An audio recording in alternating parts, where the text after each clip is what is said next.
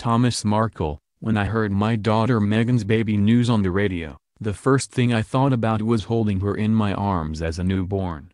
It was the middle of the night as Thomas Markle drove his trusty 20-year-old silver Volvo towards the U.S.-Mexico border. The 74-year-old retired Hollywood lighting director was listening to his favorite show, Red Eye Radio, on Cab Talk Radio when the conversation was suddenly interrupted just before 1 a.m. with a news flash. Congratulations are in order for America's favorite royals.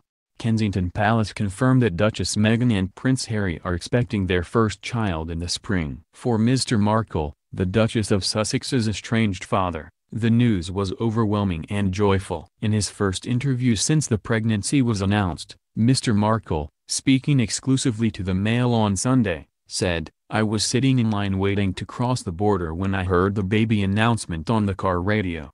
The first thing I thought about was holding Meghan in my arms as a newborn 37 years ago. I thought, my baby is having a baby." It was a very proud moment. "I was filled with love, joy and happiness for both my beautiful daughter and my son-in-law. A new baby is a blessing and I look forward to seeing a little Meghan or a little Harry." He recalled how, in the early hours of August 4, 1981, his daughter was born in Canoga Park Hospital in the suburbs of Los Angeles. "It was in the middle of the night when Meghan was born by cesarean section. Doria, Meghan's mother, was sleeping, anesthetized, and so I was the first person in the world to hold Meghan. When they handed her to me and I held her in my arms for the first time, it was love at first sight. She was the most beautiful baby." Meghan winked at me and I fell in love and have never stopped loving her from that day forward. When Kensington Palace made the happy announcement on Monday, shortly after the Duke and Duchess of Sussex landed in Sydney for a 16-day royal tour of Australia,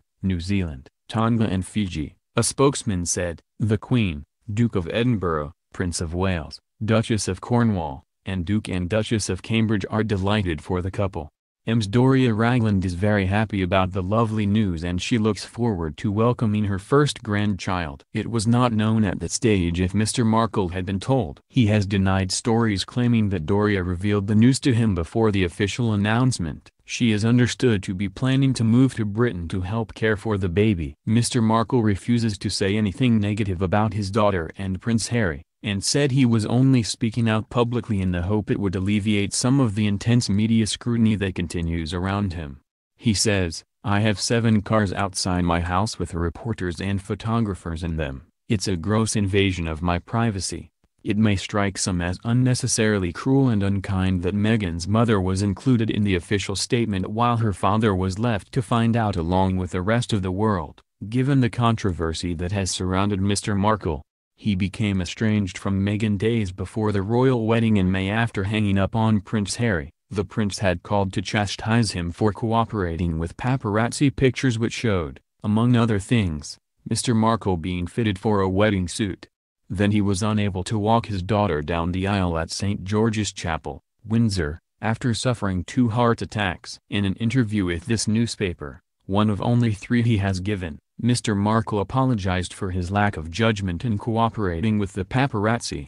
"It was," he said, "a misguided attempt to improve his image after being hounded as he went about his daily business." Mr. Markle is yet to meet his son-in-law. But he said, "I don't want anyone to feel sorry for me. Me not getting a call is most likely a misunderstanding about my 2 back-to-back heart attacks and me missing the wedding. There has been so much misinformation and lies that perhaps made them mistrust me." But he congratulated the couple and said his daughter would be a wonderful mother. "I wasn't surprised by the baby announcement. Meghan loves children and she and Harry have been talking about wanting a family from the start. I'm delighted for them both. She's always been wonderful with children and most of her friends have families, so she's used to being around kids. She will make a fantastic mother." Mr. Markle added he was full of pride for the way his daughter was handling her first overseas tour, saying, "She's doing so well, winning the hearts and minds of everyone in Australia." After the news of Meghan's pregnancy, Mr. Markle is clearly reveling in his happy memories of the little girl he affectionately called Meghan Bean. He says some of his happiest times with Meghan as a baby were the quiet moments they spent together. Mr. Markle was 37 when Meghan was born and was already a highly successful Emmy Award-winning Hollywood lighting director, working on the top-rated TV soap General Hospital.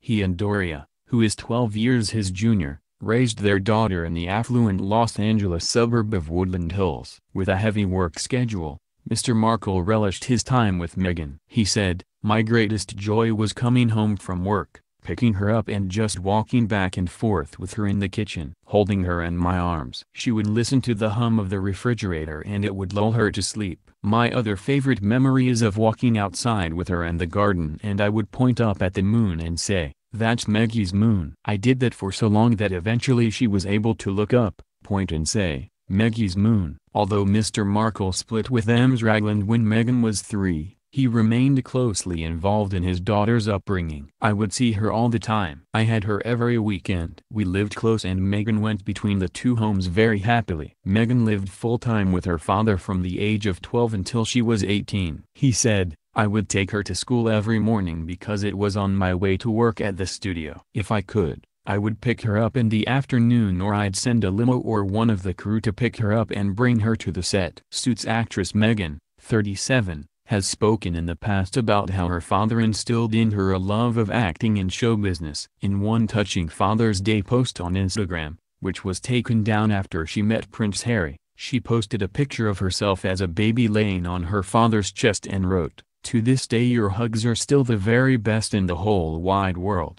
Thanks for my work ethic, my love of Busby Berkeley films and club sandwiches, for teaching me the importance of handwritten thank you notes, and for giving me that signature Markle nose. I love you XO, Bean." Mr. Markle, who retired to Mexico 6 years ago, said, "I love my daughter and always will. She will be a great mom. I wish her and Harry nothing but the best."